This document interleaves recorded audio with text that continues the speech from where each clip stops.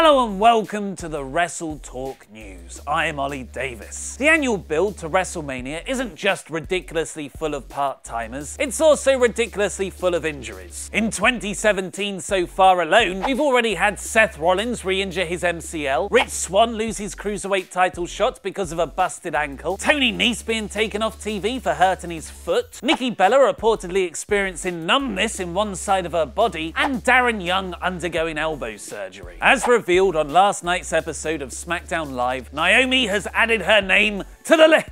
I can't make that joke right now. Confirming she picked up an injury during her Women's Championship win at Sunday's Elimination Chamber. The exact nature of the injury wasn't disclosed, but going by the knee brace she was wearing, it's probably somewhere on her leg. Cageside Seats are reporting that Naomi's injury is indeed legitimate, so not a fake storyline angle, and it's not significant enough to miss any time. Naomi had only returned to the ring last month after being out since late November with an ankle injury. Raw General Manager Mick Foley is also dealing with considerable pain backstage. He's been waiting to get hip replacement surgery for months, but it's been delayed because of a mixture of health insurance problems and being on the road with WWE. The Wrestling Observer reported as far back as December last year that Foley's in excruciating pain traveling weekly to the shows. Foley announced on Facebook last week that he's now cleared to have the surgery whenever I have a break in my schedule. The good news is that the GM position doesn't offer much in the way of long-term job security, so that break might present itself as a natural course of events. Going by his rather candid interview with Lillian Garcia on her Making Their Way to the Ring show, he already seems to be mentally preparing himself for leaving the role. Foley started off explaining why he took the general manager position, revealing that he does get some say in his creative direction and that he actually makes less money by being GM than I would if I was working for myself. But I believe this is an important job. I do. It has a chance to steer the way the show is seen. Unfortunately, the majority of reviews don't think Foley's presence has been a good thing, widely criticizing both his weak-willed character and frequently botched promos. The hands-off approach on SmackDown of Commissioner Shane McMahon and GM Daniel Bryan, however, has been praised as one of the show's best elements. Foley had his own reason for why Raw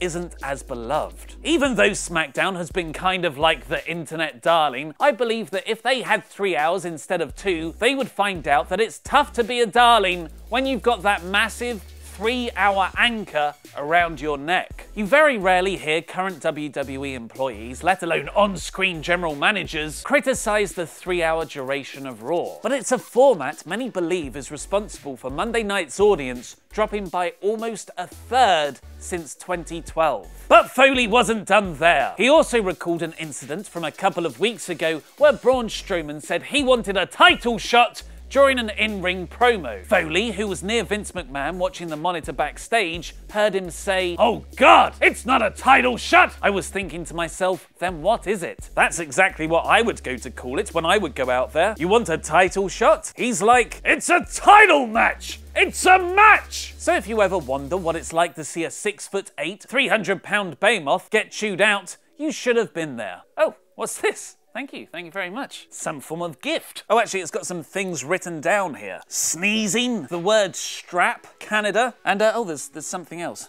Why is my name on here?